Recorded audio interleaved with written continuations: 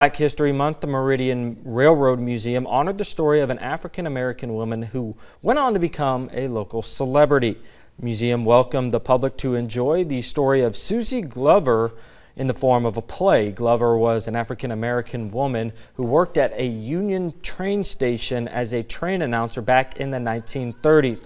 Instead of just calling out destinations and track numbers for incomings and exiting trains, she would sing them out. Families would come to Union Station just to hear her sing, much like they did today. Actually, it really feels good to know that I played a very special part. Meridian has a lot of history, and just to know that I played a very important part as Susie Glover and how she touched many people. That's like today, had a young lady come up to me and saying that she remembered Susie Glover when she was a little girl, and she got very emotional. So that just made me feel good, just being a part of something great. The Meridian Railroad Museum looks to run the play once again in March at the Children's Museum.